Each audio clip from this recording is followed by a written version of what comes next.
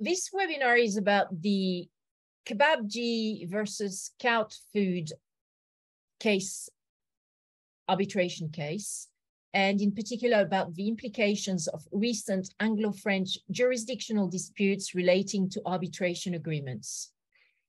So this protracted legal saga is a scathing example of how arbitration proceedings and subsequent arbitral awards can be derailed and gutted out of their substance and power when elementary conditions and basic steps were not complied with and met by the parties to the arbitration proceedings at the outset.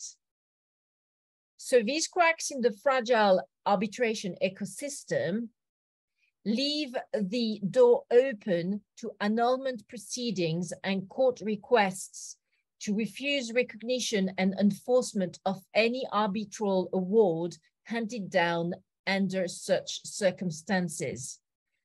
Therefore, what was supposed to be a confidential, quick, and solid alternative dispute resolution process became a 7 years very publicized legal proceedings mess involving two crisscrossed court proceedings in France and the United Kingdom, which escalated right to the top of the jurisdictional echelons at the Cour de Cassation and Supreme Court levels. Yet, no pragmatic and tangible outcomes were achieved by the party who wanted the Kabab-Ji versus Kout Food arbitral award to be enforced in the United Kingdom, while substantial financial and legal resources were deployed throughout for ultimately nothing. How did the parties to this arbitration, Kabab-Ji versus Kout Food, end up there? How could this sad state of affair have been avoided? The facts are as follows. Lebanese company Kabab-Ji Sal, KGI, that we are now going to call it from now on, developed a distinctive type of restaurant specializing in Lebanese and other Middle Eastern cuisines and owns trademarks and other rights underpinning this restaurant concept.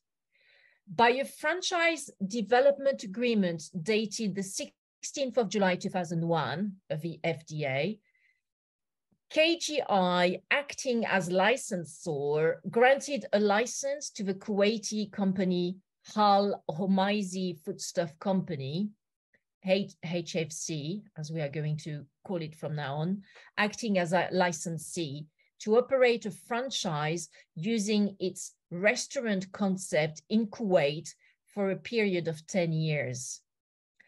Under the franchise development agreement, KGI and AHFC subsequently entered into a total of 10 franchise outlet agreements, FOAs, and together with the franchise development agreement, the franchise agreements, in respect of individual outlets opened in Kuwait.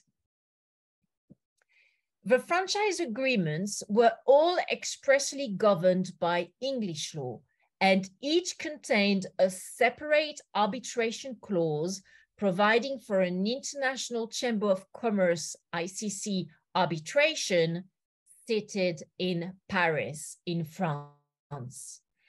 In 2005, AHFC, the licensee, underwent a corporate restructuring. Subsequently, a new holding company called Kout Food Group, KFG, was incorporated, and AHFC became a subsidiary of Kout Food Group, KFG.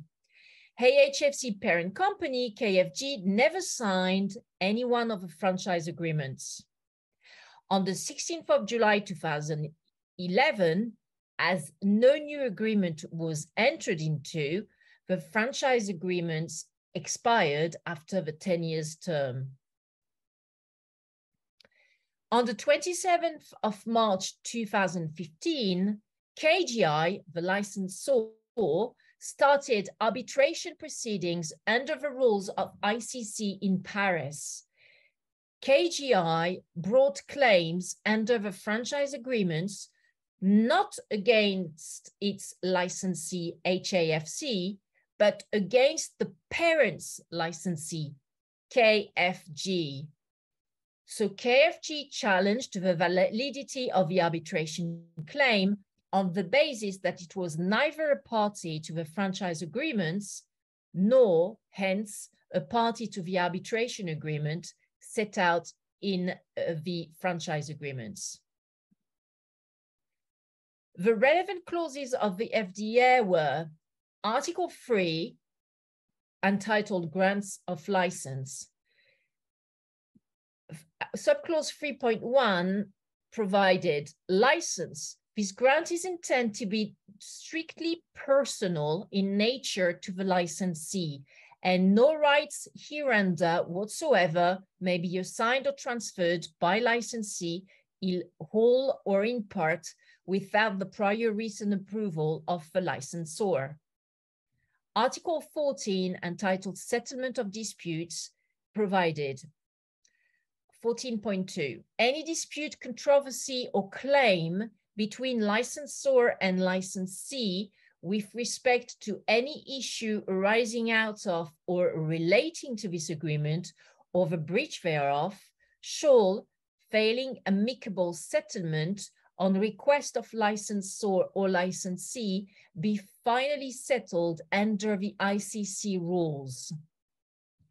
Subclause 14.3 provided the arbitrators shall apply the provisions contained in the agreement. The arbitrators shall also apply principles of law generally recognized in international transactions.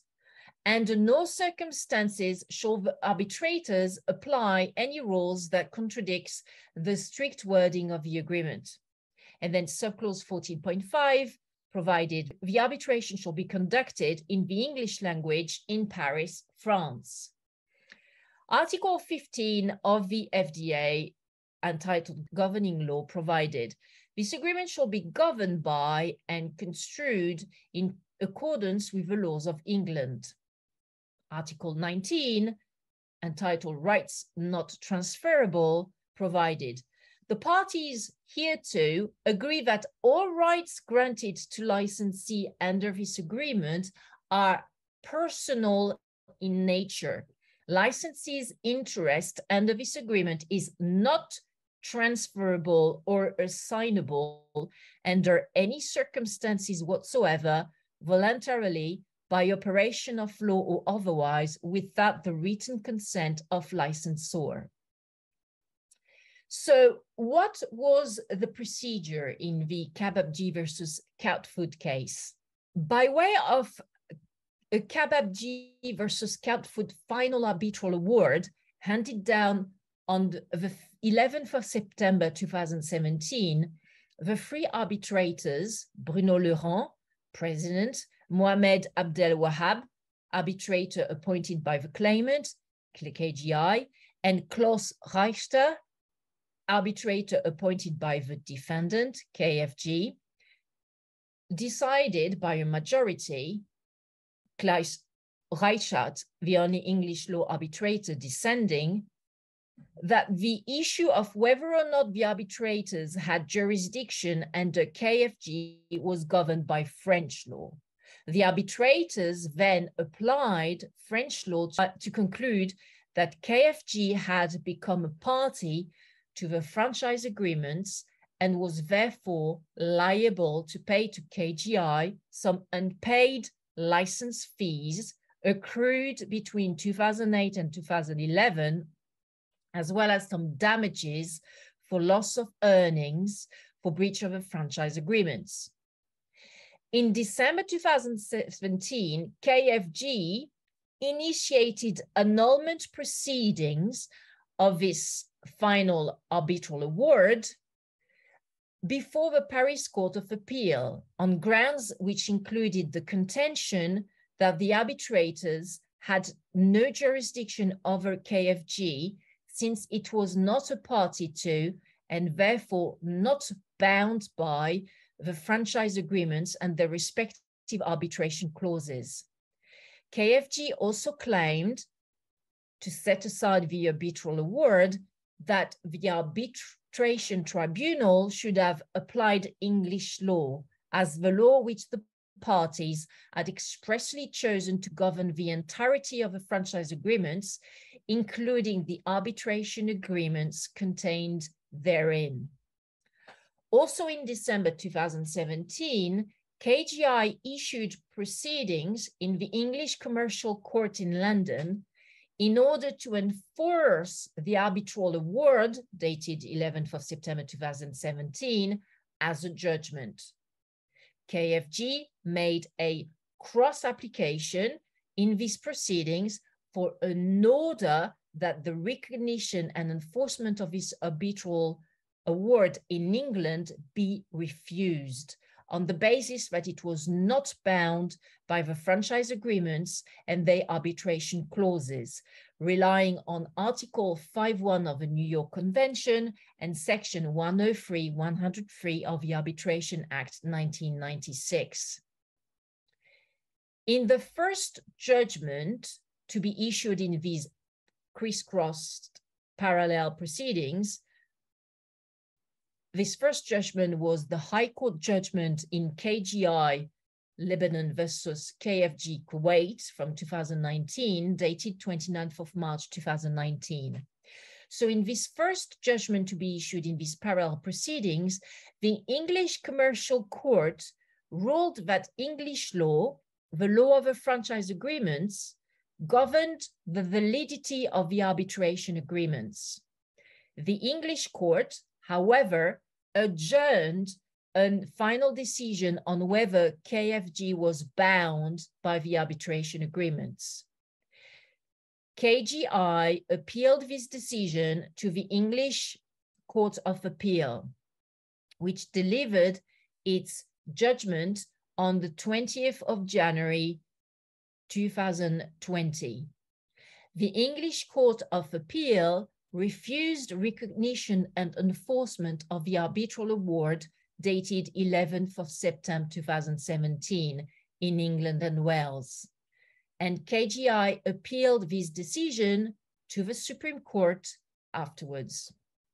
Meanwhile, the Paris Court of Appeal handed down its judgment on the 23rd of June 2020 in the French annulment proceedings of a final arbitral award dated 11th of September 2017, brought by KFG. The Court of Appeal rejected KFG's claims on all grounds, deciding that the parties' designation of English law as generally governing the franchise agreements did not amount to establishing the requisite common will of the parties, as is set out in the decision, to also submit the arbitration agreements to English law. The Paris Court of Appeal also noted that generally recognized principle of law established that the substantive law of the place of the seat of arbitration should apply to determinations involving the arbitration clause. Accordingly, applying French law, the Court of Appeal found that the arbitration agreements could be extended to a non-signatory directly involved in the performance of the franchise agreements and in any disputes arising out of these franchise agreements. It therefore dismissed KFG's annulment action. KFG lodged an appeal in cassation of this judgment issued by the Paris Court of Appeal with the French Supreme Court, the Cour de Cassation. In its judgment dated 27th of October 2021, meanwhile, the UK Supreme Court reached the opposite conclusion from the one formed by the Paris Court of Appeals.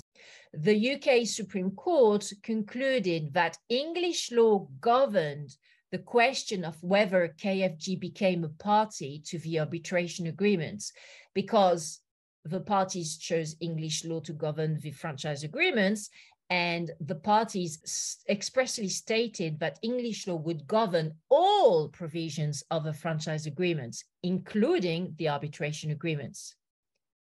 The UK Supreme Court was clear, in line with the earlier case, UK Supreme Court's decision of Enka Insat versus Sanaye AS, the O insurance company Chubb from 2020, that, and I quote here, "It seems difficult to resist the conclusion that a general choice of law clause in a written contract containing an arbitration clause will normally be a sufficient indication of the law to which the parties subjected the arbitration agreements." And again, I quote, "We would endorse the conclusion of the judge and the Court of Appeal that the law governing the question of whether KFG became a party to the arbitration agreement is English law." And again, I quote, "Clause 14.3 of the Franchise and Development Agreement does not detract from the choice of English law as the law which, under Section 103 of the 1996 Arbitration Act, the English court must apply to determine whether KFG became a party to the arbitration agreement within the Franchise and Development Agreement." In the result, the UK Supreme Court concluded in its judgment by Article 15 of the Franchise and Development Agreement, English law governs the whole of the Franchise and Development Agreement, including the arbitration clause. Applying English law, the UK Supreme Court confirmed that KFG was not bound by the arbitration agreements between AHFC and KGI and unanimously dismissed KGI's appeal. Therefore, to this day, the above-mentioned 2017 arbitral award is and remains unenforceable in the United Kingdom by KGI on KFG's assets, and of course on the licensee's AHFC's assets. In its judgment dated 28th of September 2022, the Cour de Cassation in France upheld the decision of the Paris Court of Appeal. It held that under French law, the law of a seat will govern an arbitration agreement, including its validity and effectiveness, except where the parties expressly submit the validity and effects of the arbitration agreement to a different choice of law. In reaching this conclusion, the Cour de Cassation rejected KFG's argument that the franchise agreement's choice of law clause should apply to the entire agreement, including the arbitration clauses, because one, the franchise agreement stipulated that they should be interpreted as a single agreement, and number two, the arbitration agreement itself explicitly instructed the arbitrators to apply the provisions of the franchise agreements and prohibited the arbitrators from applying rules that would contradict the franchise agreements. On the contrary, the Cour de Cassation held that, pursuant to substantive rule of international arbitration, an arbitration agreement is legally independent from the underlying contract wherein it is contained.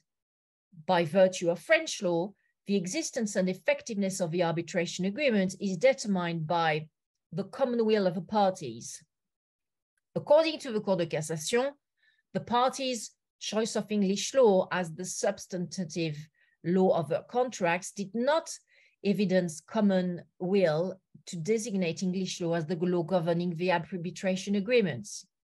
Because the arbitration agreements referred to a Paris seat of arbitration, the substantive rules of the seat, i.e. the material rules of French law in the field of international arbitration, applied to the determination as to whether a non-signatory was bound by an arbitration agreement. Under French law, KFG was bound by the arbitration agreements. Therefore, to this day, The above-mentioned 2017 arbitral award is and remains enforceable in France by KGI on KFG's assets, provided, of course, that KFG has some assets in France. So in view of all that we've discussed up to now in the facts and the procedure, and from a pragmatic standpoint, it is worth noting that KGI can enforce the 2017 arbitral award in France, but not in the United Kingdom on KFG's assets. So what are the key findings from the Kabab-Ji versus Kout Food case? First and foremost, it is essential to always explicitly set out the law governing the arbitration agreement in the arbitration clause. If there is one takeaway from this case, it's that.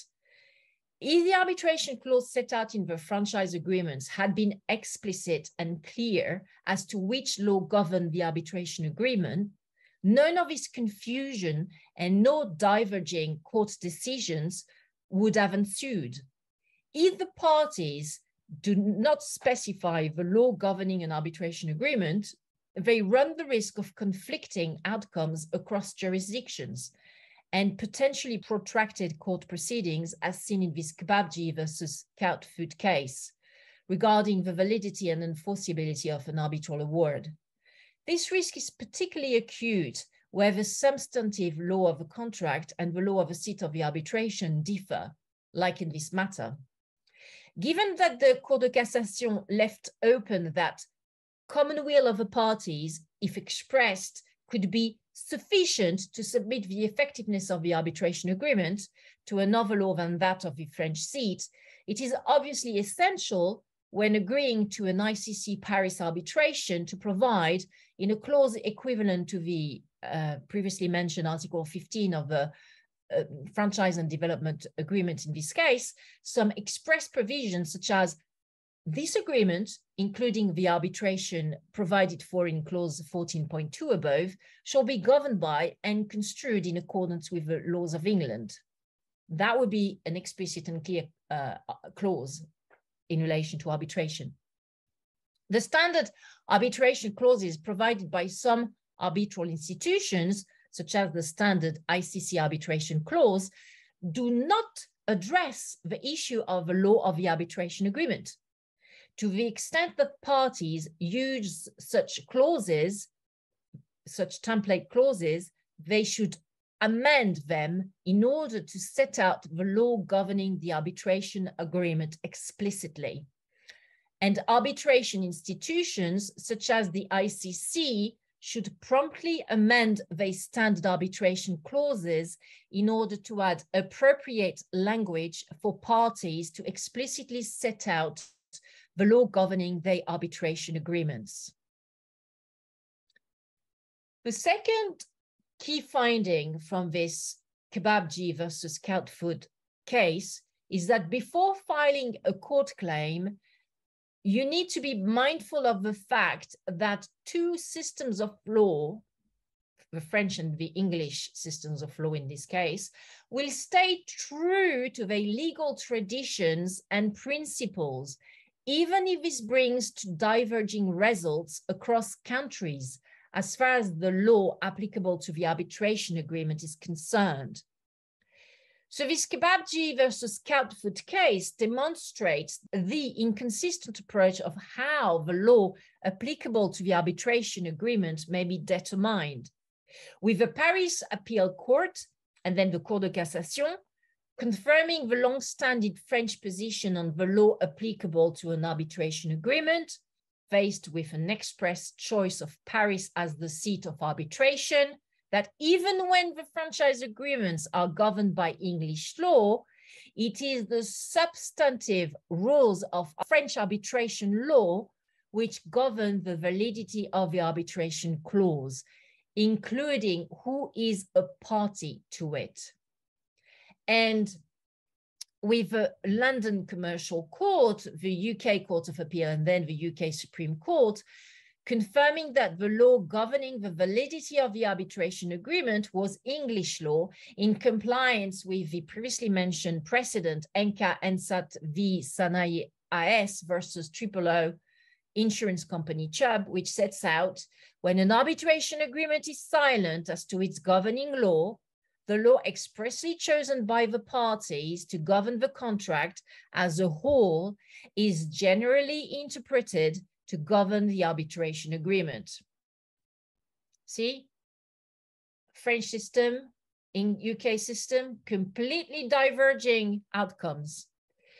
Indeed, KGI, the licensor, wasted money in legal fees and court fees by attempting to enforce the 2017 Kabab-Ji versus Kout Food arbitral award in the United Kingdom against KFG's assets, while it was clear from the outset that UK courts would never agree with the rationale and legal arguments which underpinned that final arbitral award from 2017. KG may waste even more money if it was to file further court proceedings in any other Anglo-Saxon jurisdictions, such as the United States of America or Hong Kong, and would definitely lose if it was to file further court proceedings for enforcement and recognition of this 2017 arbitral award in countries belonging to the Commonwealth, such as Antigua and Barbuda, Australia, the Bahamas, Belize, Grenada, Jamaica, New Zealand, St. Kitts, St. Lucia, and Solomon Islands, Tuvalu, and also in the Channel Islands, Jersey and Guernsey. Indeed, via a combination of the application of the New York Convention and the influence of a judicial committee of a Privy Council, there is no way that any one of these above-mentioned countries, many of them tax havens, where KFG may very well have stashed some bank accounts and reserves, would recognize and enforce the 2017 arbitration award on their soil. No, they would rely on the decision from the UK Supreme Court, which had refused to enforce such arbitral award, and they would definitely not enforce and recognize such arbitral award on their soil.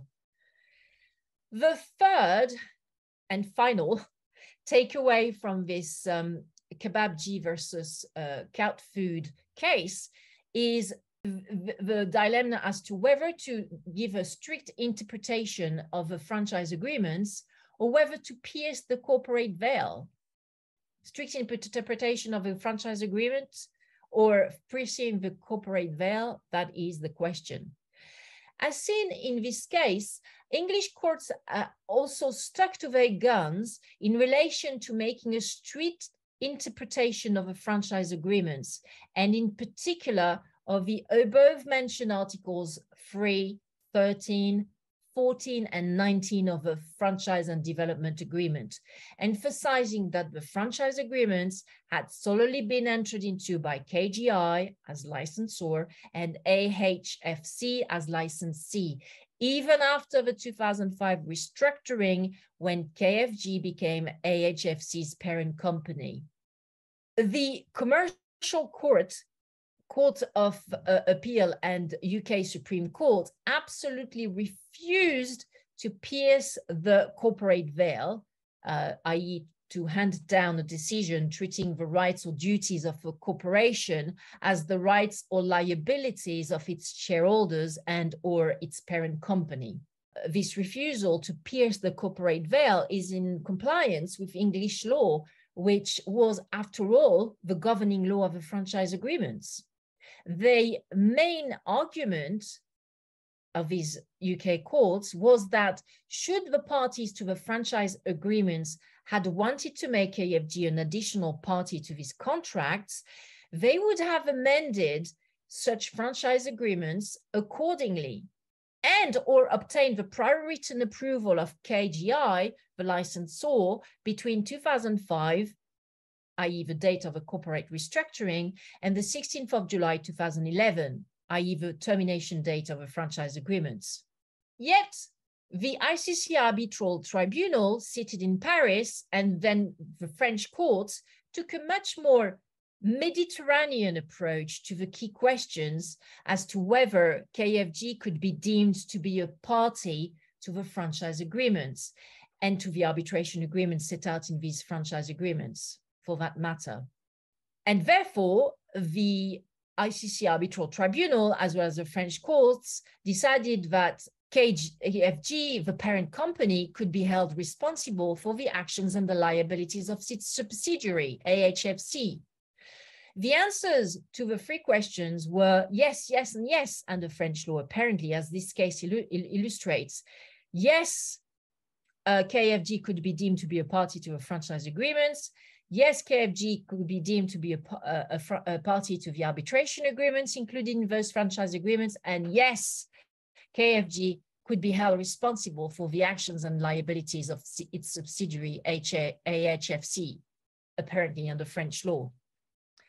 While there is no express legislation setting out that lifting the corporate veil is lawful in France, and de rigueur as well in France, well-established case law from the Cour de Cassation recognizes that piercing the corporate veil is appropriate when a parent company takes part in business negotiations and or in the business activities of its subsidiary.